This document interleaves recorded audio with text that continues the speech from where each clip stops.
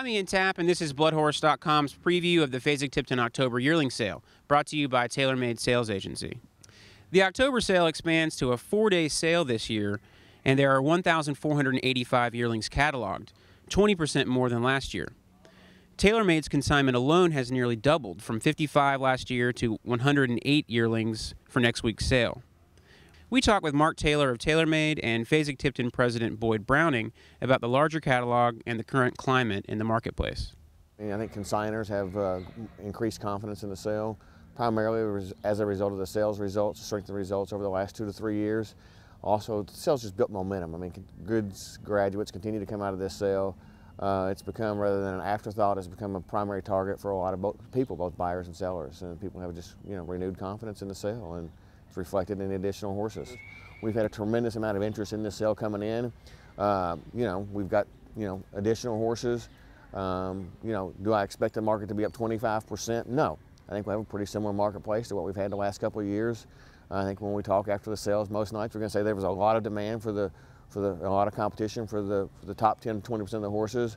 The bottom 10 to 20% of the horses were tough, and in the middle you better know what you have and be very realistic in setting your reserves. That would be my kind of expectation heading into next week. Yeah, our numbers have increased dramatically for the October sale this year, and as we sit back as a team and kind of analyze, why, what are all the factors that went into that, it's been kind of an interesting study.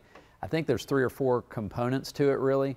One thing is the October sale has proved itself to be a viable sale that you can sell a 6-figure horse in if the setting is right. So with that in mind, I think people enter into the July sale more aggressively, and they know if the horse doesn't get ready for July, which is kind of a tough task, to get a yearling really at its best in July, they feel like October is a good fallback. People like selling yearlings a little later because there's later foals that need the extra time. But for a lot of years, October was just perceived as kind of an afterthought, and it was the remnants of whatever hadn't been sold, and mainly lower level yearlings. Now that it's kind of broken through that stereotype, I think that it becomes a more viable option for late foals, regardless of pedigree, for horses that didn't make the July sale, for horses that maybe had some reason they didn't make Saratoga. In general, the market for yearlings has been fair. If you talk to buyers, they're all saying, wow, it's impossible to buy a good horse. There's so much competition. I got blown out of the water. And then when you talk to sellers, you're like, man, it's really thin. I got a lot of mine done one bid over the reserve, and it's hard to get people lined up on the same horse and get them to break out. And so, I think that says it's a fair market when nobody's really thrilled. The buyers think it's too hard, and the sellers think it's too easy. So I think we have a fair market. I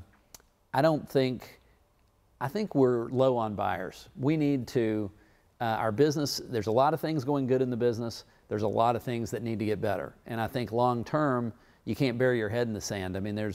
There's fewer people willing to pay the training bills and the upkeep racing these horses. There's a lot of people in the business that are commercial players that are buying and reselling. But at the end of the day, we need more people that are willing to put the tack on them and take them to the racetrack. There's 200 and change more horses in this sale this year. That number has been going steadily up. So the big question we're all going to find out is whether the October market can handle 1,400 and some yearlings this year. Fasig-Tipton October begins Monday, October 19th. Check back on Bloodhorse.com for our coverage from each session.